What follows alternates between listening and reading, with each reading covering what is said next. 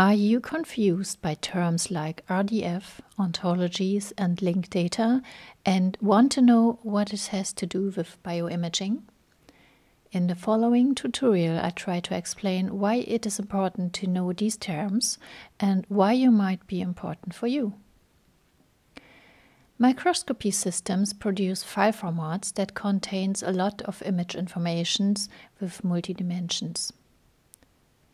To be able to interpret the image data, we need metadata that give us the necessary informations. Therefore, it is mandatory to store files and formats that preserve both the pixel values and the metadata so that they are available for later analysis and interpretation. There are different categories of metadata, but we want to focus here on the technical metadata, which are normally stored automatically in the vendor-specific file formats, such as LIF for Leica or CCI for size. However, this also means that our software cannot read this metadata or, even worse, reads it incorrectly or interprets it differently from software to software.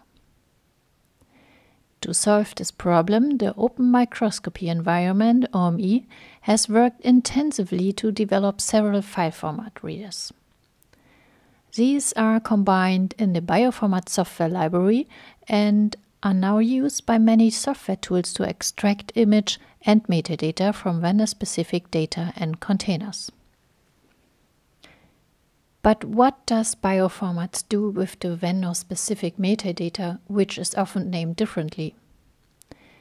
It extracts the technical metadata and maps the metadata on the structure and the wording of the OME data model. This metadata model was developed by the OME consortium to harmonize the description of microscopy data from different vendors. In addition to this data model, the 4D binary OME model was recently emerged as a further development of the OME data model. So, Bioformats reads out the metadata in the standardized form. But what if I realized that some metadata is missing or wrong? Maybe there were values that should have been entered manually during the acquisition, for example, lens magnification, without which metadata is now stored incorrectly, for example, an incorrectly calculated pixel size. It is therefore necessary to look closely at an early stage and correct or supplement the metadata if necessary. Various tools are available for this purpose, which can be used depending on the application objective. I would like to introduce 3 different tools here. With the tool Micrometer app, we can build a microscope graphically and describe the metadata of the individual components according to the 4D binary OME data model. And you combine this with the metadata extracted by Bioformats from the image data container. All information is stored in a JSON file.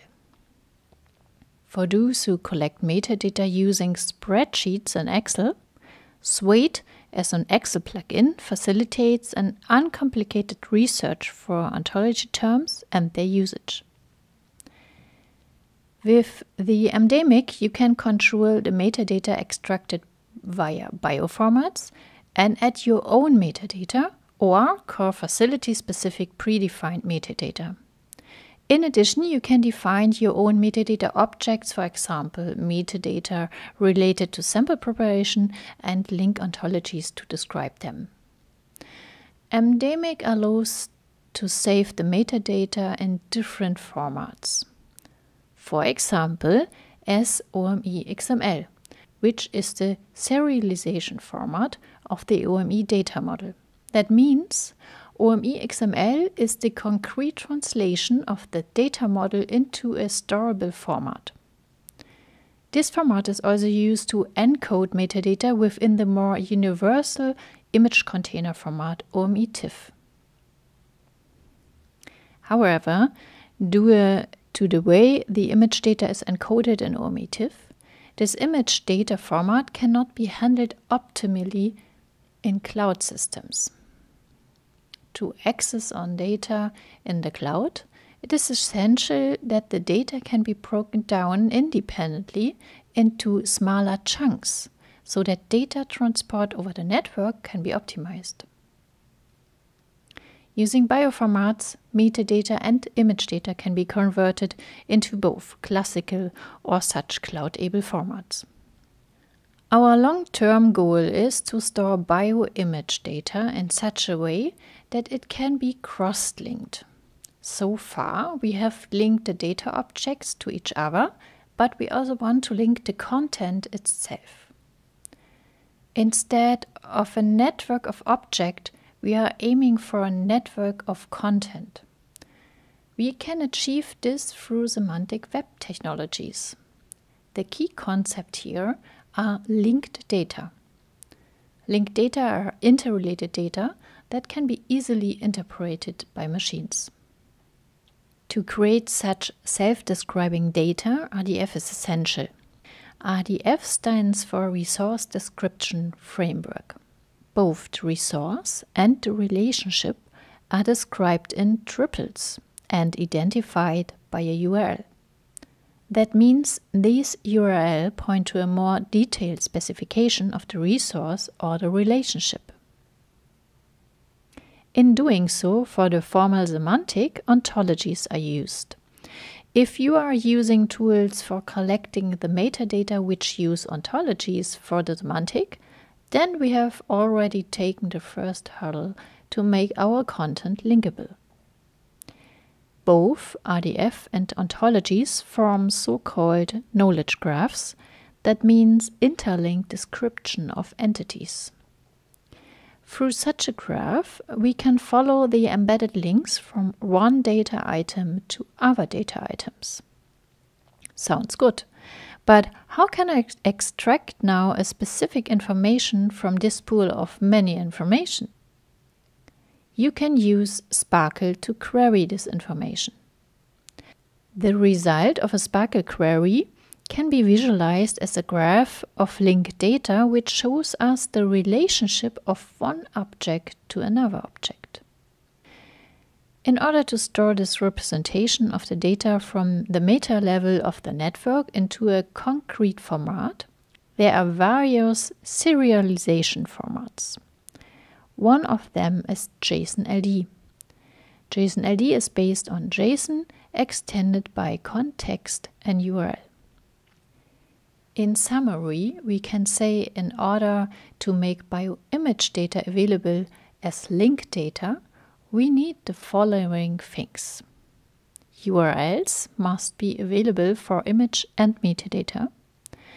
The metadata must be represented in RDF.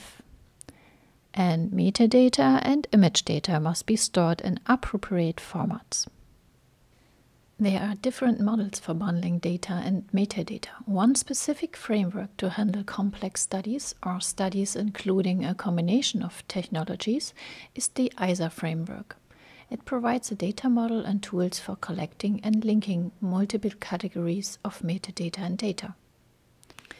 A more general concept for bundling all important information about an entity in one place and creating a technology-independent object in the cyberspace is the Fair Digital Object FDO Framework. Are you interested in more details about a specific topic or technology?